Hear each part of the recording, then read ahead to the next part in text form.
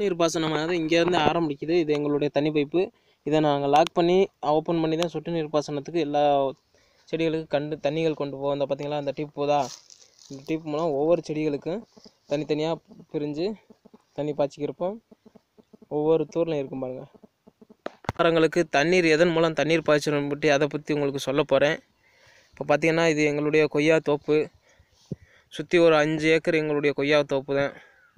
கொய்யா மரங்களில் இந்த தூர்கிட்ட மட்டும்தான் சுத்தம் பண்ணியிருக்கோம். மற்றபடி இதுக்கெல்லாம் புல் இப்போ கொய்யாக்க வந்து இந்த பார்த்தீங்களா அறுவடைக்கு ரெடி ஆயிடுச்சு. எங்களுடைய கொய்யா மரங்கள், கொய்யாக்காய் எல்லாம் அறுவடைக்கு ரெடி ஆயிடுச்சு.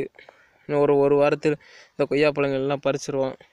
பார்த்தீங்கன்னா இந்த கொய்யா மரத்துகளுக்கு அங்கே எதன் மூலம் தண்ணி பாய்ச்சிரோம்னு அதை பற்றி உங்கள்கிட்ட சொல்ல போகிறேன். இந்த போதுங்களா, இந்த டீப்பு வந்து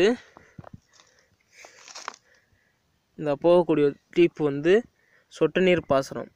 சொட்டு நீர் பாசனம்னு சொல்லக்கூடிய இந்த டீப்பானது ஒவ்வொரு மரங்களுக்கும் இந்த டீப்பை போட்டுருவோம்.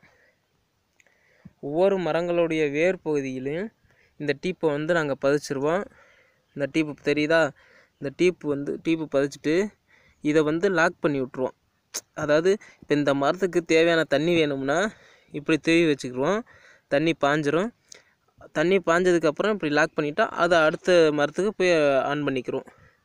இந்த மாதிரி எல்லா மரங்களுக்கும் சொட்டு நீர் பாசனத்தின் மூலம் தான் நாங்கள் தண்ணி பாய்ச்சிக்கிருக்கோம்.